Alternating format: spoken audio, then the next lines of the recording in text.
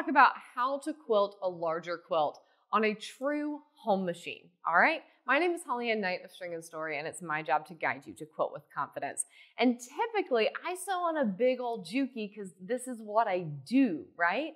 But I know that many of you sew on a machine a lot like this one, which is what I sewed on for years. This is a Singer Quantum Stylus 9960. It has a standard 5.5-inch throat space. And I get asked all the time if I have a small throat space, and small here is code word for standard, how do I get my quilt through that? How do I make that happen?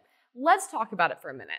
So today I've got a little setup that's maybe a bit like something you might sew on a desk or a dining room table. And now I want to talk through a little bit of posture. First up, please notice that I have my chair high enough and my table low enough that my arm is close to a 90-degree angle, all right? I'm also sitting up over my sit bones. I'm not slouching back in my chair.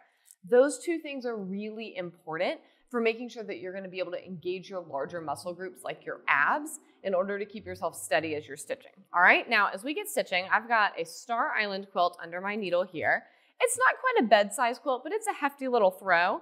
And I'm going to start honestly with just a little bit of stitch in the ditch as we talk about a few things to keep in mind.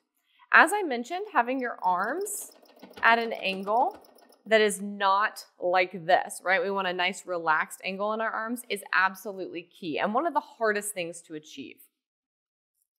After that, I want you to really think about being willing to pause and rearrange often, all right? The smaller your throat space, the more often you're gonna need to tweak your hand position, tweak the position of your quilt, just to make sure that we're not quilting with our hands really far apart, extending too far or anything like that, all right? Next, the arrangement of the quilt itself. I often hear like, oh, should I roll my quilt so I can fit more fabric? I truly just push and shove. Notice how as I'm turning this corner, I just rotated my fabric around, and then when I was ready to settle the fabric by the needle, I raise up my presser foot, and then I'm ready to go off again. See how my hands are getting far away from my body? I'm gonna stop and bring them back.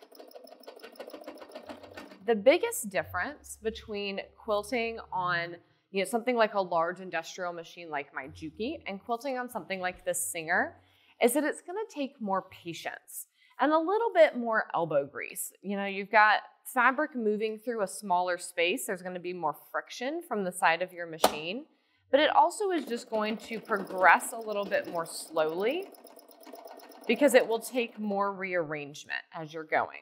So get yourself a good audiobook, something good on TV that you can mostly listen to as you're working, and know that all the rearranging and fluffing that you're doing for your quilt is part of the process. That's not because you're struggling or you're unsure of what you're doing. Everyone who quilts on a home machine like this does lots of rearrangement. Now, if you have the opportunity to make any changes to your space, in addition to making sure that you've kind of raised up your body so you're able to sit up and have your arms at a better angle, the other thing that I want you to consider is making sure you have as much space behind and beside your machine as possible.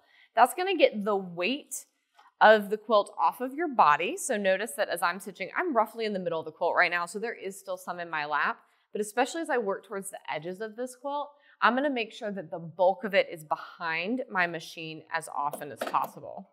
Oop. I'm on a very bulky seam. So let's just move that along together, shall we? There we go.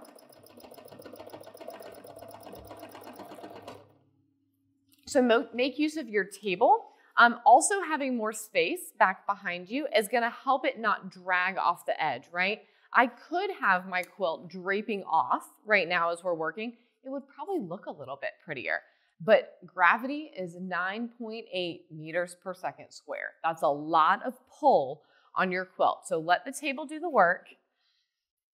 Keep your quilt up, bunched up on itself. Mind where your edges are, but keep it bunched up on itself as much as possible so that it is not pulling and dragging and making it even harder for you to work. All right? All that to say, some thoughtfulness about your posture, some thoughtfulness about your setup. None of these are, super difficult things to change, but something that you just have to take a moment and go, oh, I didn't know that would help. And a little bit of patience with yourself as you push and shove are gonna make all the difference as you're navigating quilting a larger quilt on a small home machine. By the way, don't forget to head over to the blog at stringandstory.com for even more tips.